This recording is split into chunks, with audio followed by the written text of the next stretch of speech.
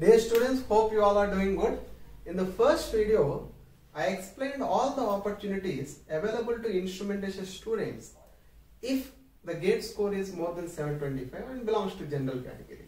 And in this particular video, I would like to explain all the opportunities available to instrumentation students if that particular student falls in the category, general category, and if the GATE score is in between 600 and 725. And suppose, as I said even in the previous video,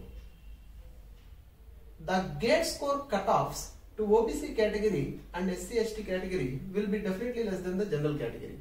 So let me take general category as a reference.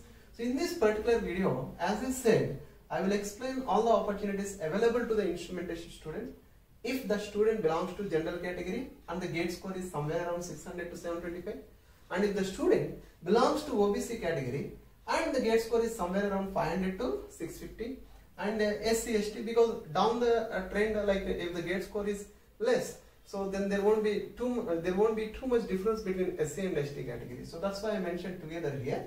So in this particular video, you will come to know what are all the available opportunities if the student belongs to SC and ST category and the GATE score is somewhere around 375 to 450. So dear students, you should understand this point. Definitely once your GATE score is less, then obviously the available opportunities will be less as usually. So in this particular video, you see clearly that there are majorly 4 opportunities are there. The first thing is in higher studies, Masters, MTech. One can select MTech, or you can also select MS and integrated PhD, or else you can take any of the specialization that is belongs to interdisciplinary.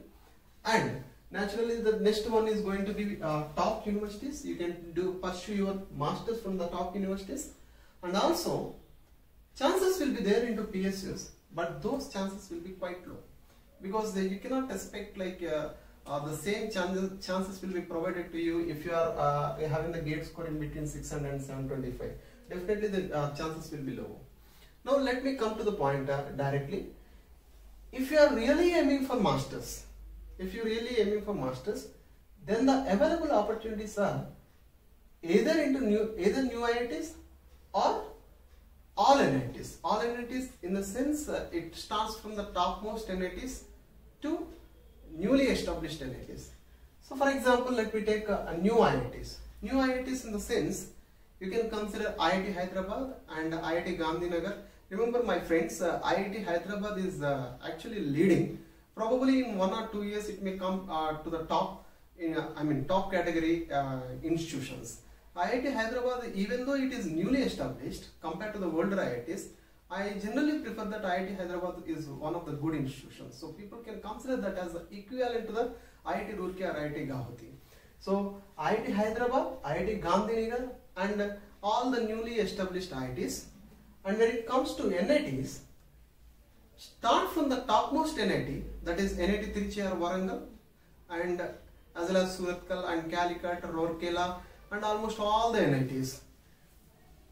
In this particular NITs as well as new IITs, all these specializations, that is stands from VLSI and microelectronics, because remember this thing, VLSI and microelectronics in IIT Hyderabad as well as even in NIT Trichy, it is treated as one of the premier specialization in that particular colleges, because the like opportunities once you complete your masters are in large scale. That's it. So VLSI and microelectronics, and then control and automation as usually, instrumentation and biomedical instrumentation, process control instrumentation. As I said, process control instrumentation is available only in NIT Trichy and it is one of the good branch. But remember the package, once you complete this process control instrumentation, you cannot expect the same kind of package what a student get from VLSI and microelectronics. Definitely it will be less than that, but it is also one of the good branch in NIT Trichy. And one more thing, aerospace. Aerospace, this department actually it demands a high score, but in aerospace department there is a specialization called control and dynamics. So that particular specialization, control and dynamics, is generally offered to instrumentation student also. Of course, you require to have good GATE score for that. This is all about the master specialization. And remember this point also, if you are falling in this particular GATE score, then I strongly recommend apply for new IITs. New IITs and moderately top level, not like too much top level like IIT Kharagpur and IIT Madras, newly established but good colleges. That's what I mean to say. And next, coming to the masters, MS as well as integrated PhD.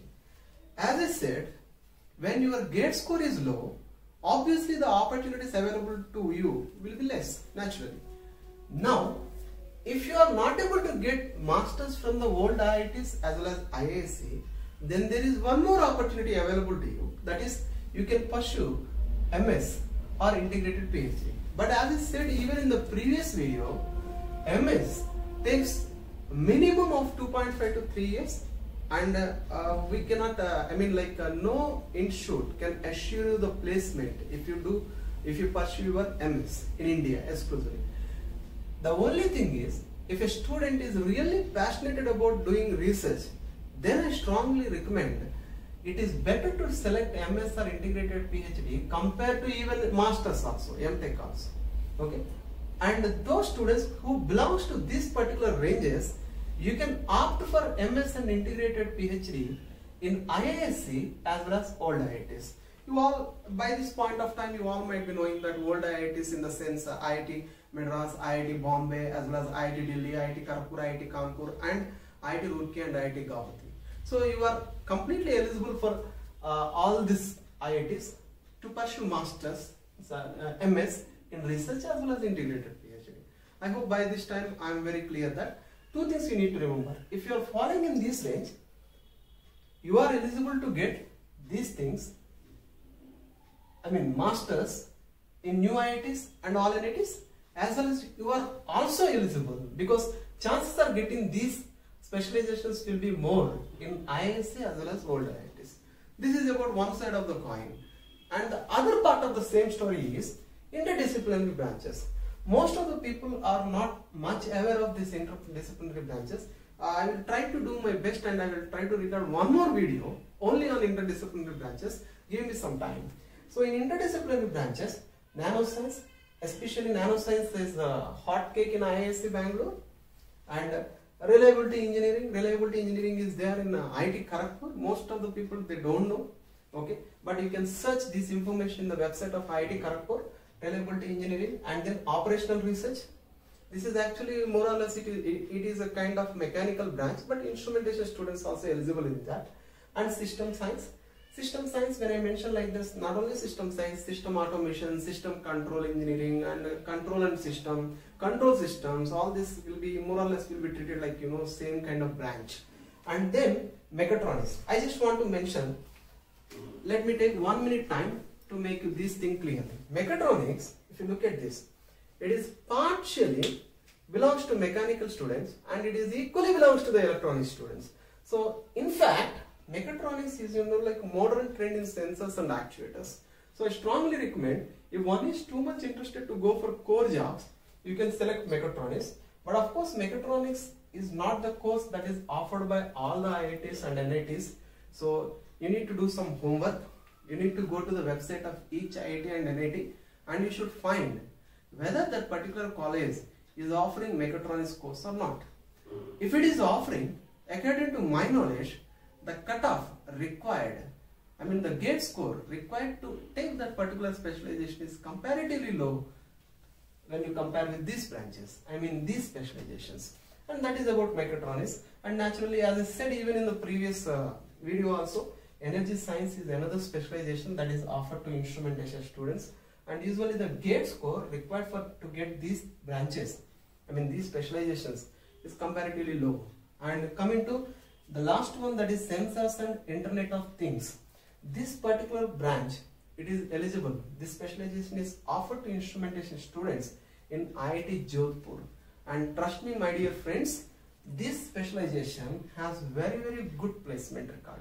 So I strongly recommend, if you are not able to get new IITs straight away, top NITs, then straight away you can opt for this one. That is IIT Jodhpur. I will be very happy if you note down this thing. That is Sensors and Internet of Things in IIT Jodhpur. This is the complete story related to interdisciplinary. And the next one is going to be top universities. Mostly, according to my experience, if your GATE score belongs to this range, 95% of chances are there. Either you will be settled in new IITs or any one of the NIT, or else maybe old IITs but related to MS course. If not, you can keep, at worst level, you can keep these colleges in your hand. That is Delhi College of Engineering and DTU. I won't take these two as different. You can consider as a single one. And Jadavpur University in West Bengal. And then MIT. That is not that MIT. MIT means Madras Institute of Technology. That is actually in Chennai. It's one of the good colleges for instrumentation students, where even placement is also good. And VIT Vellore. In VIT Vellore, there is one branch called as Sensors and Systems, and that is also treated as one of the good course in VIT Vellore. And even if you are out of all these things, then even you have one more option, that is top IIITs. Top IIITs in the sense, IIIT Kanchipuram, there is one branch, one specialization called Engineering System Design, Electronic System Design and Mechanical System Design. So when you take a course like design oriented course in IIITs, definitely you will have so many opportunities. And instrumentation students are eligible for that. Embedded system design or engineering system, electronic system design or mechanical system design, these kind of branches. And my suggestion is, if you are not able to get any of these, then straight away you can select IIITs even compared to these top universities. Of course, DC is a different one because DC offers very good placement. Sometimes depending upon the branch, sometimes I strongly recommend, even it is not suggestible to go to established NITs compared to the DC, because DC has a very strong placement record. This is all about all the colleges where a student who belongs to this range can get. And when it comes to PSUs, I would like to mention this point very clearly. If you are in this range, getting the recruitment in PSU is very difficult chance. Trust me. Almost 95% it is not possible. And remaining 5%, it is your luck. One thing it is sure that you will going to get a call letter from particular PSU.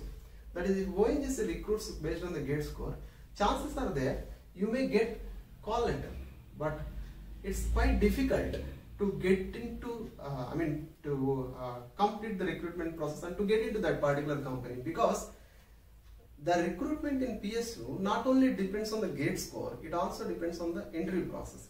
Even though your interview is very good, but if your GATE score is too low, then it's not possible to clear the interview.